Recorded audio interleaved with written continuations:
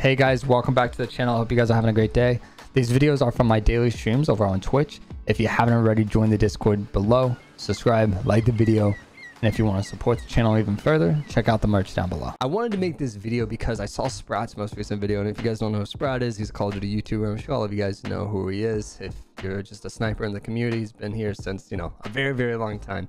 And his most recent video, there's a thing called screen tearing, and in the title of this video I'm going to show you how I personally fix it and what my workflow is and how annoying screen tearing is once you finally notice it versus a video that doesn't have screen tearing at all. It's very hard to notice, but once you notice it, it's very hard to not see it, if that makes sense.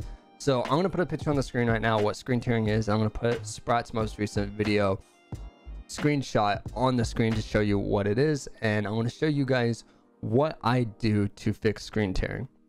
Now, if you guys are new to the channel and you haven't seen my setup video, please go and do that. This is my gaming PC, and I'm going to show you how to fix screen tearing on a dual PC setup versus a single PC setup.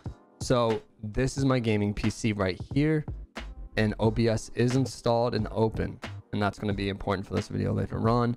And then this is my gaming PC where I have my Go XLR, my Elgato 4K, Adobe. I can have Adobe open, whatever it may be, and editing videos, listening to music, stuff like that. So going back into the gaming PC, the biggest thing that you want to do is go into display settings and make sure that the screens are diagonal, because it's easy to lose your mouse going left to right, which would be very annoying, versus diagonal, and it won't be as annoying. So this is 1 and 2.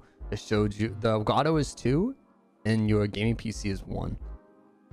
Here is my settings that you can copy. You can go to advanced displays, the display to 4K MK2, and mine goes to 240 hertz, but I keep it at 120 because Call of Duty I usually don't get more than 240 hertz anyways, so it doesn't really matter to me necessarily.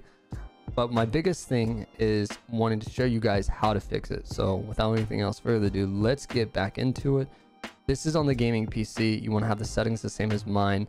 Basically, this is your gaming PC and this is your Elgato 4K, right? Like I said earlier, install OBS on your main gaming PC. And once you go to your OBS, you want to make a scene that's called display capture and game capture. Display capture is just showing you what your screen is.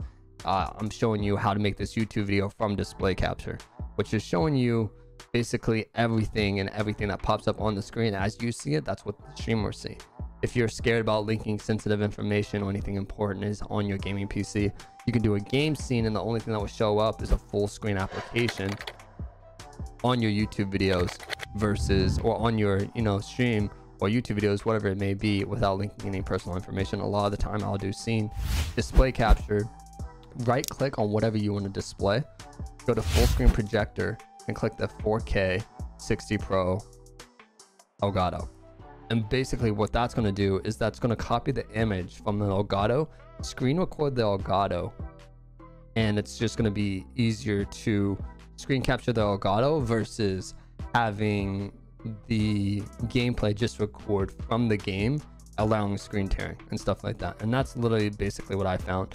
Again, if you want to switch it to the game cam and just having game cam, do the same thing and click this, and then if I click this, it's just going to go fully black because it's not going to open unless I have a gaming application up. Again, that's saving me from linking personal information. Here is again the gaming PC and the scene what I see, and this is my gaming PC moving, making this video, if that makes sense. And then you can obviously lock these so they don't go out of place or anything like that. But that's it. Every single time you play a game on your gaming PC, you're going to want to have that open, and it is sometimes annoying because it will drop your FPS a little bit, but I rather have a little bit of FPS drop than screen tearing quality issues. So if this video helped you, definitely let me know, comment down below. I'm going to be showing you other tips and tricks on PCs on how to do other things like this. I hope it helped, and I hope you guys have a beautiful, awesome day, and I'll see you guys in my next video.